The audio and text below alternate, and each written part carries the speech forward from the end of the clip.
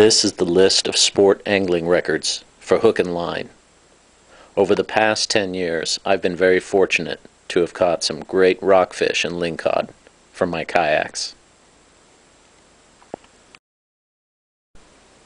Here, I document an 11-pound copper rockfish that I caught in August of 2003.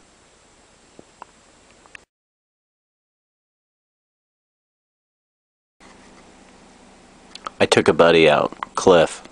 A few hundred yards out, he had had enough. He turned back. I kept going.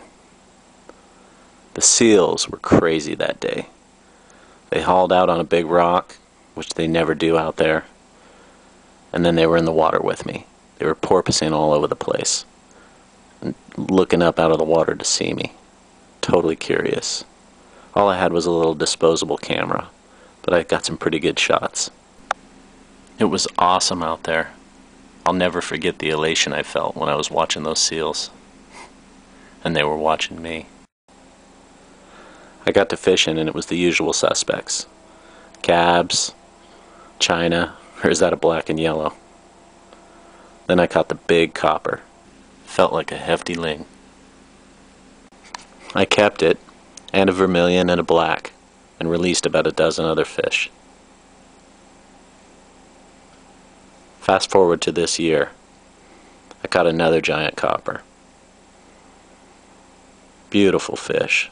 Look at the color on that thing.